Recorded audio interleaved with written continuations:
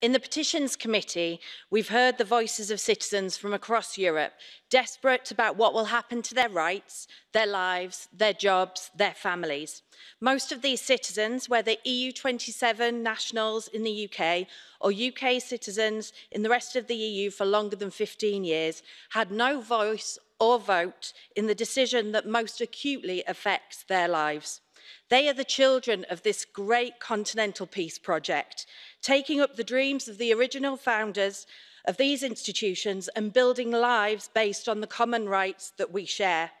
And we have, above all, a moral duty towards those who had no vote and are being further disenfranchised.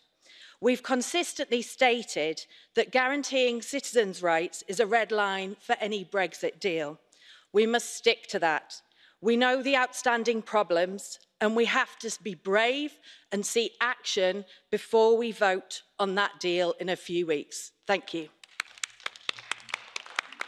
Thank you. Madam Vaughan for 1 minute.